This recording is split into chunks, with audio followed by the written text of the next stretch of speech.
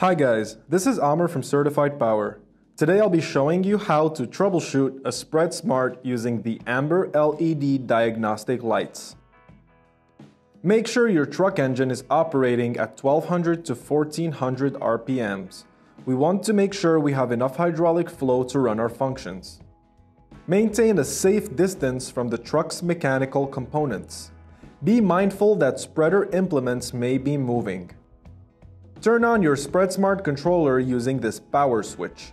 First, we want to be on our menu. It should start up on the menu page, but you can always use the menu switch to get there. Use the spinner switch to scroll all the way to test mode. Then use the pause control to access it. You will then be asked for a password. Use the spinner controls to change the digits and use the blast/pause controls to change the cursor position. On my device, this switch is labeled pause. On some of your devices, it may be labeled as pass. For this application, they mean the same thing.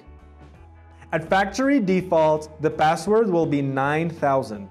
Refer to your supervisor if your password has been changed. I will use the spinner control to change the first digit to 9.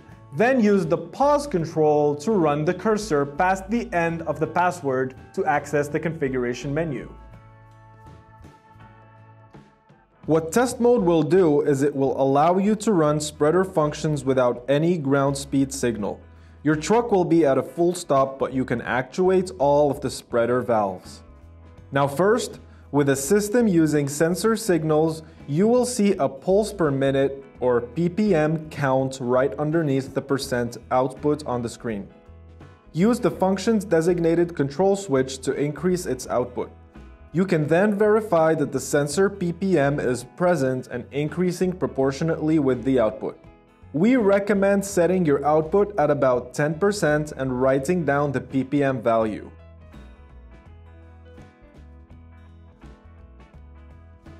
Increase your output to 20% and you should expect your pulses per minute count to approximately double.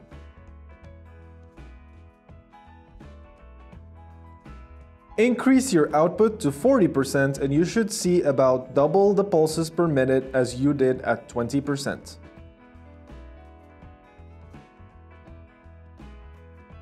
In doing so, we can confirm that the signal to actuate the spreader function is doing its job, and the signal from the sensor is also operating correctly. Use the pause control to reset your channel outputs to 0%. Another way to make sure of this is to take a look at the junction box. You will observe two types of junction boxes on a closed-loop spreader system. One of these junction boxes, referred to as part number TS2018, is responsible for actuating the hydraulic function. You can find it inside the valve tank enclosure. Actuating a function using the toggle keypad, such as the auger for example, will cause the amber LED adjacent with the auger channel on the junction box to light up. This confirms the existence of a positive electrical connection between the SpreadSmart controller and the hydraulic valve. Use the pause control to reset all your channel outputs to 0%.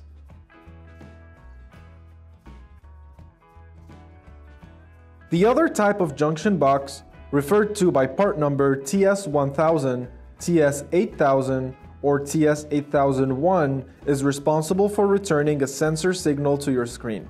The location of the TS1000, TS8000, or TS8001 depends on the customer and the vehicle it is installed on. Once you locate the sensor junction box, verify that the green power LED is on. This confirms that the information we get from this junction box is accurate since it is receiving power. Actuating a hydraulic spreader function using the toggle keypad, such as the auger for example, should activate the corresponding amber LED. This confirms that the function is implemented and is sending a signal back to the SpreadSmart screen. This is the same signal that will cause the pulses per minute value to change on your test mode screen. Again, use the pause control to reset your channel outputs to 0%. This is how you use LED lights to troubleshoot a SpreadSmart control system.